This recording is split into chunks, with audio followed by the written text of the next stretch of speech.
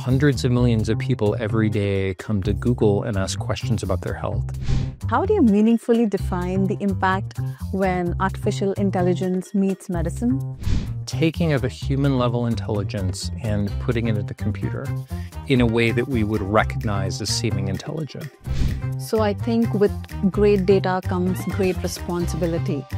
History has not been written, and predicting the future is very hard.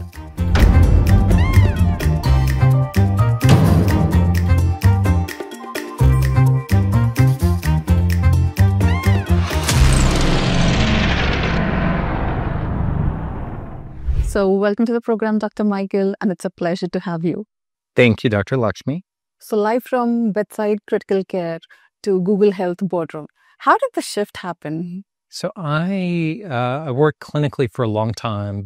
I was training or practicing between 1995 and 2017, did a lot of clinical time, ran parts of hospitals, and I began to see that machine learning started working in healthcare when it had not before. And a bunch of it happened at Google. And most of my career had been working on quality and safety. And then my academic area was this area called healthcare delivery science of how do we tell if something works in the real world, and how do we take research quality math that usually just lives in the lab and make it work. And that fit really well with Google. And so I joined as one of the early hires in the current health efforts at Google. So undoubtedly, destiny had some other plans for you. I was trying to decide what to do. And, you're an emergency physician. I'm an intensive care doc. Like, I'm not normally a hand wringer. Like, I normally can decide. I was having trouble. And my daughter, who was 9 years old at the time, looks at me and says, "Dad, I've noticed that when you talk about the Google people, you smile a lot. I guess we will go to California, hon." So on a personal side, I just wanted to know, I'm curious to know, do you miss being a clinician?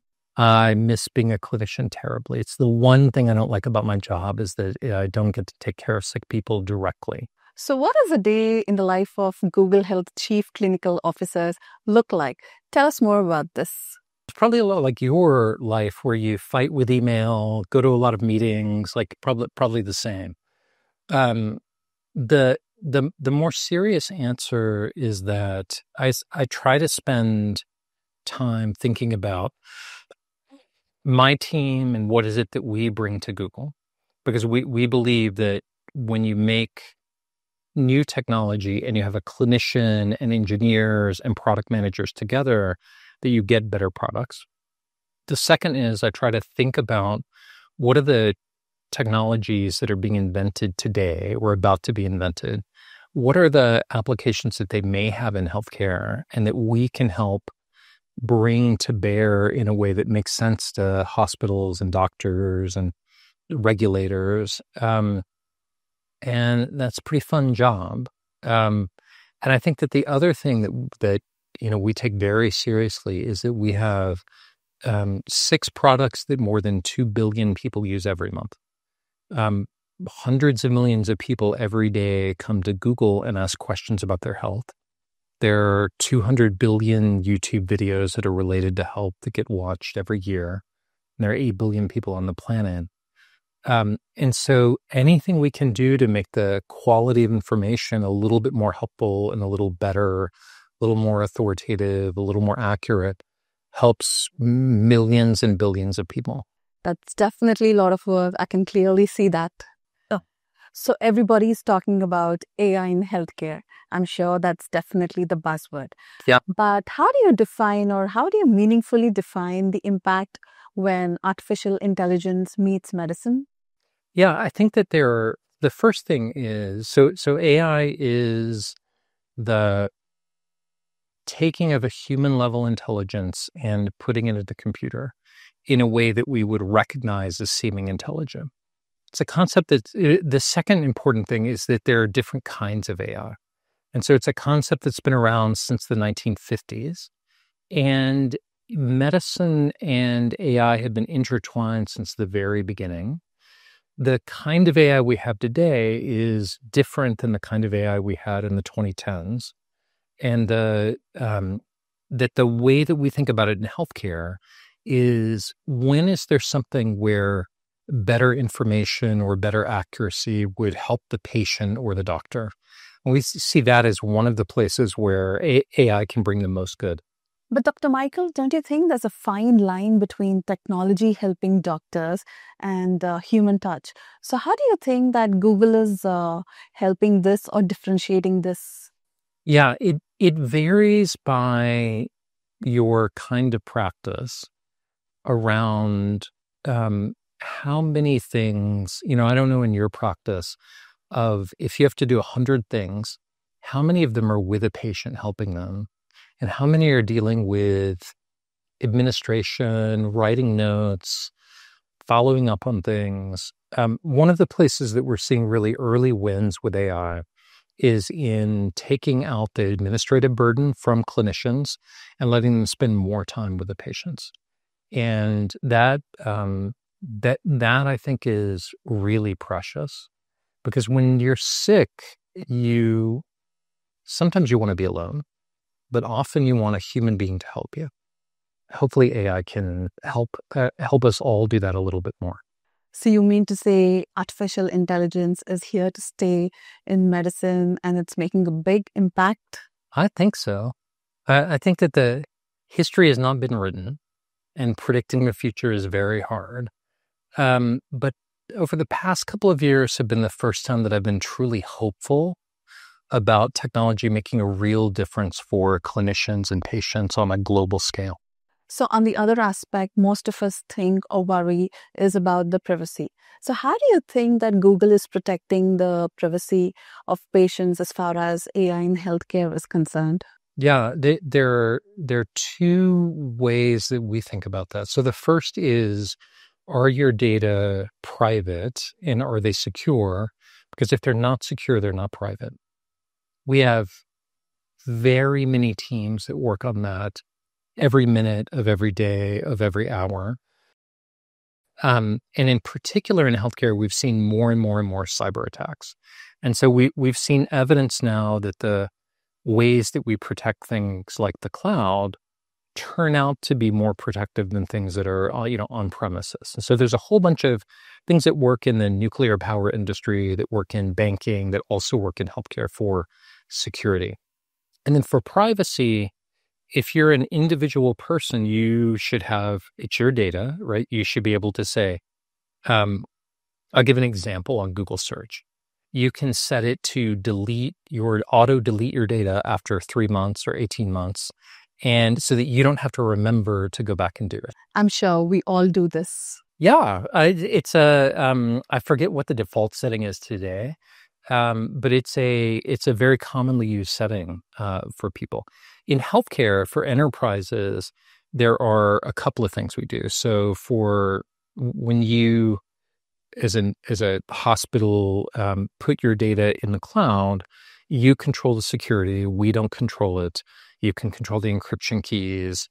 And then the second piece is, are there things that AI brings uniquely that can be a privacy threat? And there are. And so, one of the things when you're looking for a cloud provider is that they should be able to guarantee that if you train an AI on data in your cloud, there's no way that it can leak to another customer. So there are some things that AI has unique problems, but we have good insight into what those are and ways to mitigate them.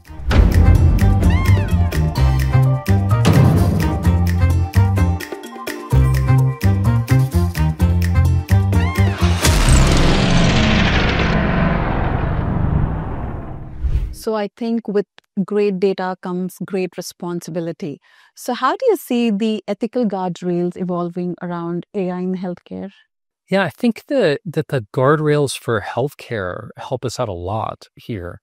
That the idea of, if you focus on the patient and focus on what's good for the patient, focus on autonomy and beneficence and non-maleficence and all of the traditional bioethical frameworks, that it works quite well for AI in healthcare. But the the words around the bioethics can sometimes be blocking. But if you keep the patient at the center, all else will follow. So, on a personal note, Dr. Michael, what excites you the most about artificial intelligence in healthcare, and what keeps you going? I'm excited at how fast AI is getting better right now. If we look a year ago, 2 years ago, it was pretty amazing, but it keeps getting faster, and it feels like it's getting faster at getting better. And the other thing that I'm excited about is seeing the startup community and healthcare really begin to embrace it. Because we know we can help make the foundational technologies and do the foundational research. But I think where it will really take off is when, thousands or millions of people begin to build on top of it, understanding what it's like in their hospital ward, in their clinic, in their community. Pretty excited about that. So let's fast forward 10 years. So how do you think a typical hospital visit would look like? I mean, thanks to AI and all the robots around. I feel like I should ask you that question. So I think if we think about care today, when you go and get care, at least when I get care, it's cold, it's impersonal, and it's fragmented, and it's filled with waiting. The fact that you have a waiting room tells you that you're going to wait. What is it going to be like, let's say, 50 years in the future? We're pretty confident that you'll get care when, where, and how you want it, that you'll have all your health data, and you can control who you share it with. We're pretty confident that AI will help do a couple of things. One is it will level information asymmetry so that you have the ability to ask, the world's best information to get help, and it will support your doctors. And I think we know that the results will be higher quality of life and living longer at lower costs. And I'm pretty confident that when my daughter's children are grown, that's how healthcare will be. And I think the question for all of us is, can we pull that far future in closer into 10 years? I'm hopeful that we can.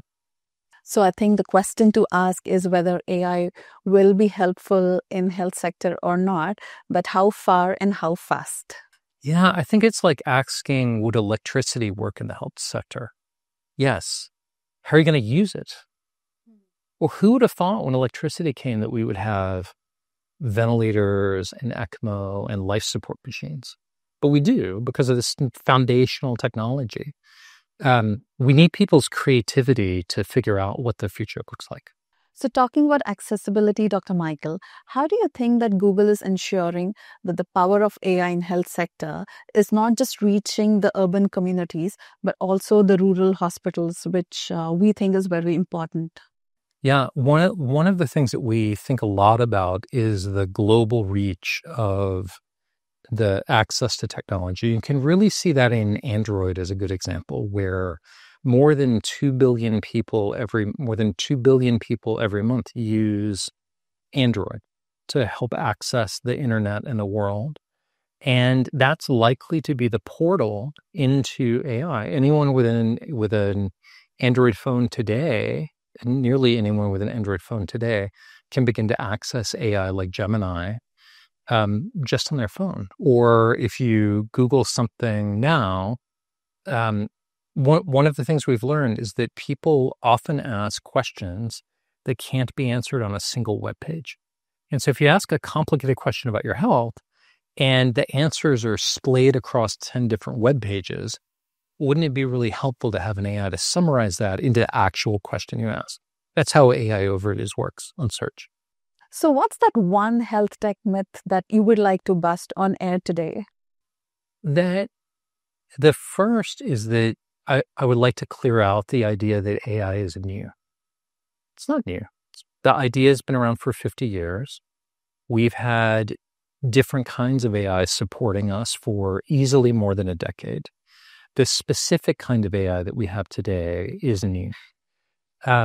And I would like to clear up the idea that there's not evidence for AI in healthcare.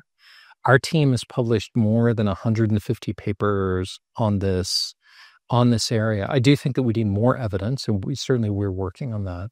But there's an emerging body of evidence supporting how AI actually works in healthcare. And finally, what message you would like to share with all of viewers out there as far as AI in healthcare is concerned? I mean, how should they prepare, or what should they be prepared for? I think the most important thing today is to get your hands on one of the modern AIs. Ours is called Gemini, and play with it. And that sounds silly, but until you've poked at it and asked it questions and shown it the photographs that are around and begin to get an intuitive sense for what AI is like today instead of what it was like in 2018, it's hard to then imagine what it would be like in your clinical practice. And so start in a low stakes area, play with it, spend a little bit of time, and then begin to invent the future yourself. So thank you, Dr. Michael, for such an inspiring and thought-provoking session. It was really wonderful interacting with you. Thanks for having me.